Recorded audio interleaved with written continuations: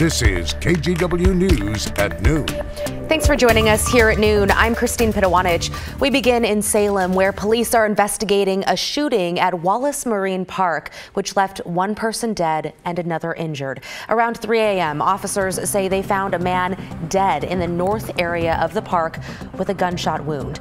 Another man was also shot and taken to the hospital for non-life-threatening injuries. The park remains closed, and officials say people living nearby should avoid the area. No arrests have been made.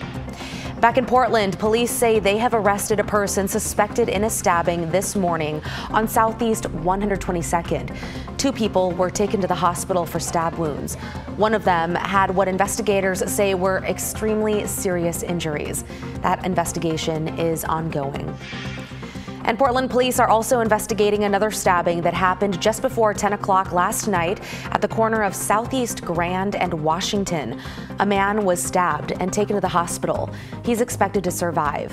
Investigators say whoever did it took off before police arrived. No arrests have yet been made. And those are some of your local headlines. New at noon, a change in leadership in the Oregon Senate. Senator Tim Knopp, who represents Bend, is stepping down as Senate Republican leader. Starting April 15th, Senator Daniel Bonham, representing the Dalles, will step up and take the lead.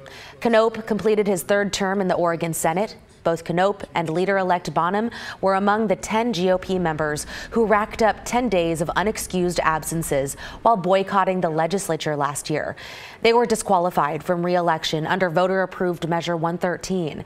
In a statement, Bonham said if it weren't for that ballot measure, Senate Republicans would not have made the leadership change. Bonham was elected to the legislature last year and can remain in office until January of 2027.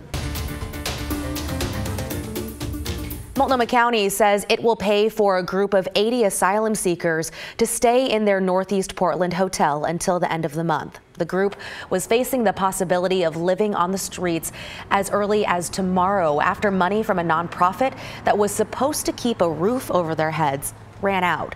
County Chair Jessica Vega Peterson has called on city and state leaders to help out.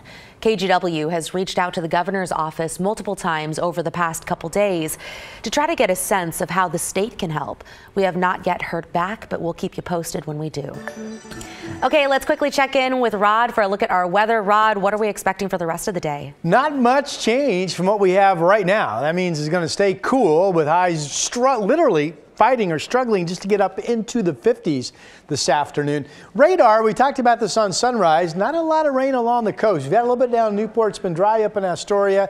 And most of the rain in the valley right now is near I-5, but off to the east. And then you've got light snow falling up into the Cascades. It is rain at this hour through the gorge, but snow levels continue to be low as around 2,000 feet. Some live cameras where we've seen some rain. Uquinta Bay live in Newport, 49 degrees.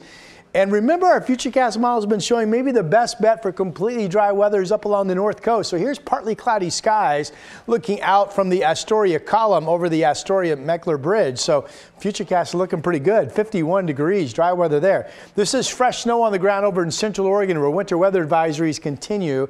This is the view from Aspen Lakes Golf Course. You can just see the base of the Three Sisters right there. Portland, 47, trying to get up to at least 50. I may be dreaming a little too much to leave the high at 53.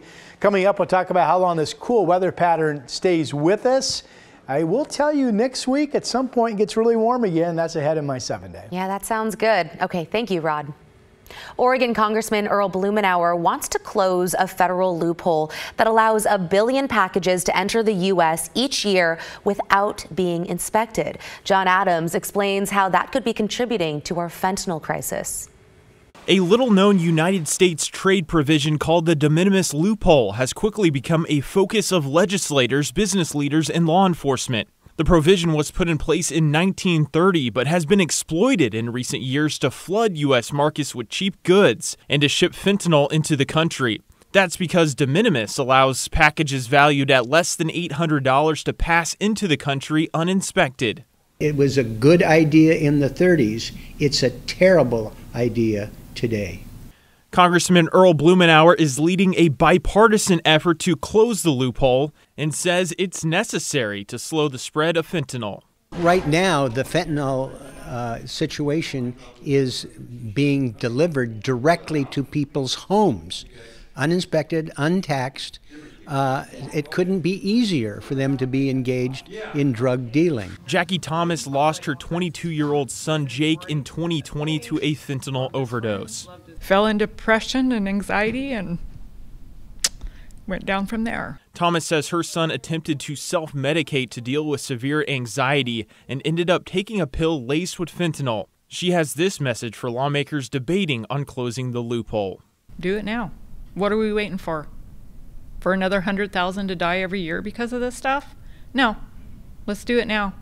Business leaders also say the loophole needs to close to protect U.S. workers. They say China is responsible for sending a majority of these unchecked packages into the country. Many contain cheap or counterfeit items made with slave labor. When companies in other countries engage in unfair trade practices or take advantage of loopholes in our trade policies, our workers feel it. We can make a difference in terms of fighting fentanyl, in terms of fairness for our business. It's an important signal, and being able to stand up to China and get rid of 2/3 of this traffic, I think, is a very important development. That was John Adams reporting. Blumenauer says a bill to close the loophole passed the House in 2020, but was held up in the Senate. He believes the proposal now has enough bipartisan and public support to move forward. Oregon Governor Tina Kotek has signed into law Oregon's first major campaign finance reform legislation in decades. House Bill 4024 passed with overwhelming bipartisan support. Government watchdog groups and labor unions also supported the bill. It puts stricter limits on how much so-called small donor committees can donate to candidates. It also slashes the maximum amounts that nonprofit membership organizations are allowed to give candidates. But it doesn't kick in until 2027, after the next gubernatorial and statewide elections. Also, Governor Kotek addressing the possibility of creating an office for her spouse. This after 3 of the governor's aides recently left. Kotek says those resignations had nothing to do with the first spouse, Amy Kotek Wilson, and called them personnel decisions, though she didn't clarify further. The governor says her wife, who has a master's in social work and is in recovery, can help Oregon battle one of its largest issues, addiction. And while Kotek acknowledged there was some uncertainty around exactly what kind of role a spouse might take, she says she'll still be the one making decisions. But at the end of the day, I make all the policy decisions. I was elected, I'm the governor, the buck stops with me. She says that position would be unpaid. The governor says tomorrow her office is planning to ask the Oregon Ethics Commission questions on what role her wife can have in her administration.